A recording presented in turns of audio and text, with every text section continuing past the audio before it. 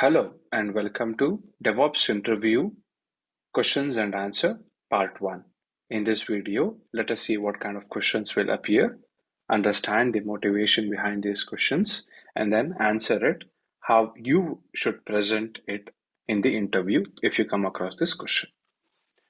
The first question is coming from the domain AWS Cloud, and the question is explain the need to use CloudTrail in AWS. Do you use it in your current project, and what are some pros and cons of using CloudTrail? But if you observe the question properly, they are only asking you the cons and they're not asking you the pros. Maybe when you explain what is CloudTrail and how your project is using CloudTrail, you're already saying the pros. That is why they are discussing about the cons. They want to know what are some of the negative points in CloudTrail, which is something that one should consider before selecting CloudTrail. If you have been into the world of DevOps, then this answer is very easy. That is, what is CloudTrail? And I'm pretty much sure all of you watching this video are aware of what is CloudTrail. But no worries, I will explain you what is CloudTrail first. In the AWS environment, that is AWS Cloud, you can achieve the result of spinning up resources in many ways. So you can use the console to spin up resources, right? You can use the SDK to spin up the resources. You can use the CLI to spin up the resources. There are multiple ways in which you can spin up the resources. What is a resource? Resource is nothing but EC2, RDS, etc. Now the question that appears is, how will you perform an audit? What is an audit? Audit is nothing but who did what. If you want to perform this particular action, then it is not easy. Instead of relying on a third-party software, AWS has developed its own service, which is CloudTrail. CloudTrail, the main feature of CloudTrail is to log every action. To log every action. But to log every action of what? To log every action performed inside the AWS account. AWS account. So here you can exactly know which user performed a stop on an EC2 instance or which user enabled a particular service. All of this information you can come to know from CloudTrail. If you are using AWS free tier, then CloudTrail will not cost you anything, but the information that the CloudTrail collects, is only active for 90 days. After this, you lose this piece of information. The problem with this is, if you are a very big organization and if you want to perform the audit, then you need data that is more than 90 days. Here, to achieve this particular feature, there is another service that you can enable inside CloudTrail, that is to enable the tracking events. In this case, what will happen is the data will be dumped to S3 bucket automatically by CloudTrail. This is expensive. Now, let us take a small company that has 250 engineers. Not much. Now, if they perform some kind of activity on AWS Cloud, then it is logging so many information, and all this data will be collected and you will have to move to S3. This is the con of using CloudTrail.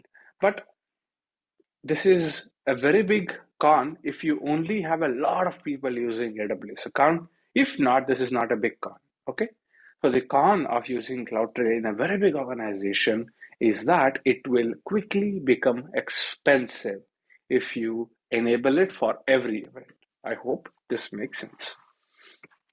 Okay, so how would you present this piece of information in the interview? This is how you can present it.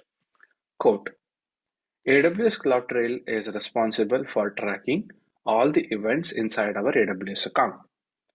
Yes, in my given project that I am supporting and working, we are using AWS CloudTrail to monitor every action that is performed on our AWS account. One of the cons that I believe with using AWS CloudTrail is that it will become quickly expensive if we start logging all different kinds of information regarding the activities performed on our account. This is one of the cons that I can think about CloudTrail. Unquote. This is how you can present this particular answer in the interview. I hope it is clear. Let us see the next question. The next question is coming from the domain Docker. What is the question? The question is, you have a Docker host, let us say EC2 instance, which contains 6 Docker containers running. If you restart the EC2 instance, will the Docker containers be restarted automatically? It's a very practical question. So let us try to first understand the question. Okay, we have an EC2 instance. Inside this, we have Docker daemon, right? Docker daemon is present. Now this Docker daemon is responsible for running the Docker process. Here we have 6 containers. So if the EC2 instance is restarted, will this container restart automatically or not? That is the question. What is your answer? Think about it. The answer is pretty simple. There is an extension in the Docker when you run a Docker command, and the extension is nothing but docker run -- restart always. So if you pass always as a subcommand to your docker run command, then if the image or the container is stopped, it will automatically restart. In fact, -- restart takes always as a parameter, on failure as a parameter, unless stopped as a parameter, no, which is a default parameter.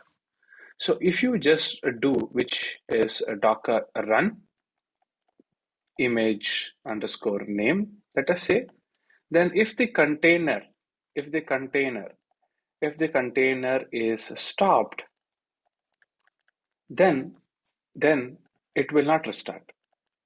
It will not restart.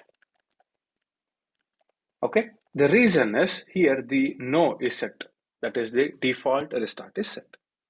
On failure is nothing but restart the container if you encounter any issues when you are spinning up the container. That is on failure. Always is something I just explained. That is, if Docker sees that a container that is spun up with always as a subcommand that has been passed and the container is stopped, then it is going to start the container automatically. Unless stopped is similar to always, except that when the container is stopped manually, it is not restarted even when the Docker daemon is restarted. Okay. Now that we know this information, so what exactly happens in the use case? The use case in which the question is asked, that is in the EC2 instance, you have 6 containers. Will they be restarted? Now, the answer to this is, it depends on how the Docker container was started. What was the parameter supplied for this container? That is the -- restart subcommand supplied to the 6 container. Now, if nothing is supplied, default is no, resulting in a fact that no container shall be restarted. Okay, based on all of this information, how would you present the answer in the interview? This is how you can present the answer in the interview. Quote, based on the question that has been asked, I believe I need to know a bit more information. But let me assume something and give the answer. When we run a docker run command, I remember that there is -- restart subcommand that is present. This -- restart subcommand is responsible to monitor the container status. By default, it is no.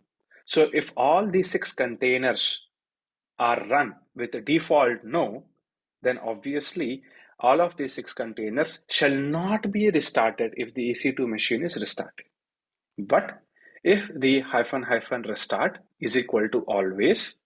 In this case, if the EC2 instance is restarted, then all the 6 containers shall also be restarted by our Docker daemon.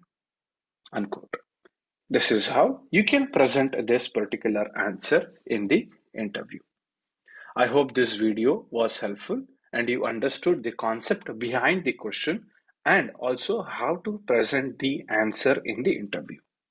Speak to you in the next video. Till then, take care and bye bye.